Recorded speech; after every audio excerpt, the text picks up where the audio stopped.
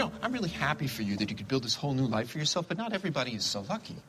Why don't you just get to the part where I'm supposed to owe you? Look, the point is that your brand new life doesn't automatically erase your past, okay? I don't need to remind you that we are all guilty of making mistakes. No, Paul, you don't. You paid off a lab technician to make sure that I didn't find out that I was the father of Meg's baby. And why was I driven to do something like that? Did it come out of nowhere?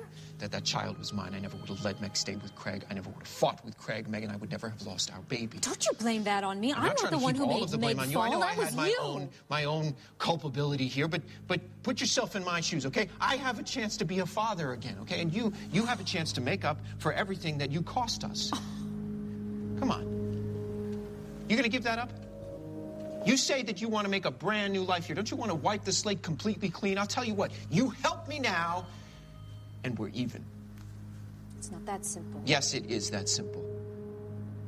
I could lose my child again, and this time you can do something about it. I'll tell you what, you do this for me, and I'll keep your little secret. And you can stay here and have this life, such as it is, for as long as you choose.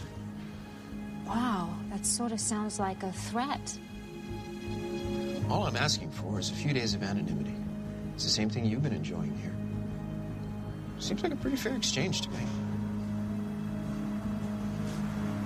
You still here? Oh, Edna, my friend would like to stay for a few days. Can you make that happen?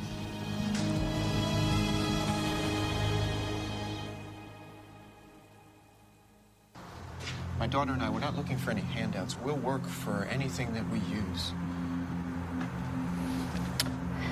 We don't take in strangers. I know. But he's not asking to stay with us permanently, just for a few days.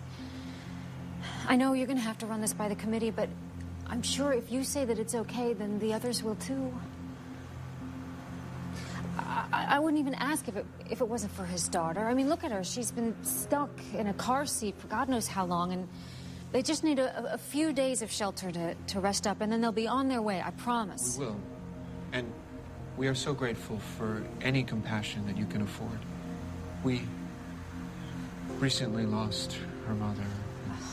We're just trying to leave, you know, go somewhere and start a new life away from all of the bad memories. We're just looking for someplace to rest up for a few days before the rest of the trip.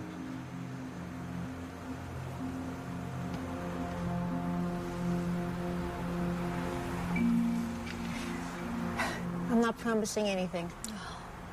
I really appreciate you considering it. Thank you so much.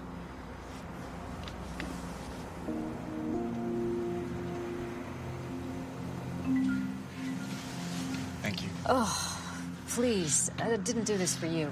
Well, Eliza would thank you if she could. You know, you tried to guilt me just a second ago into letting you stay here, and then that didn't work. You resorted to blackmail, so just save the hearts and flowers until we find out what the committee decides.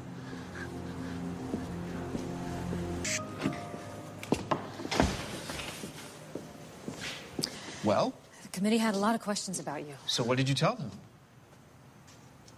Don't worry, the last thing I tell them is the truth. And what about Edna? You said that she didn't trust me.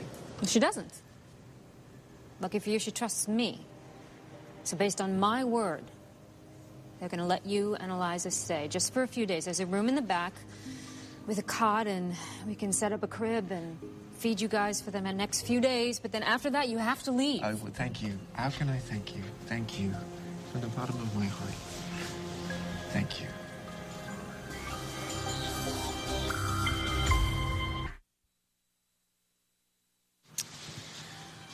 You know, if I were you, I wouldn't waste a whole lot of time thanking me. This isn't going to be a picnic, you know? Okay. Hey, look, I'm up for whatever, you know? Early to bed, early to rise. I get it. You know, do unto others, all that jazz. These people are helping you. Don't make fun of them. I'm not. You're going to be expected to pay for everything that you use. Okay. I am maybe a little. I'm sorry. I will. Don't make me regret this. Don't worry about it, okay? I'm not gonna tell anybody your secret. Paul, these people have been good to me. They helped me. They took me in when I had nothing. Okay. Well, I'll make sure that no harm comes to them ever. I swear. What is your problem? What are you smiling about? What? I can't just be happy. You're never just anything, Well, Paul. maybe I am, you know? Look at me. I'm in this beautiful place with my beautiful little girl. I have a few days to figure out what to do next, and it's all because of you. And I can't help but think that maybe it's destiny that has brought me here with you. Destiny? Yes, maybe I'm seeing you now for some larger purpose. Come on, cut it out. You said so yourself before it's happened. Look, you said that I woke you up from your coma, and in a way, you're bringing me back to life now. You know, you got what you wanted, so you don't have to sweet-talk me I'm not anymore. sweet-talking you. Hey, you and I, we loved each other once in a way that few people understand, and no matter what's happened since, that will always connect us. Honestly, Paul, I don't know if I believe in mystical connections anymore. But one thing I do know is that if you betray me or bring any harm to this community whatsoever, love or no love, you're on your own.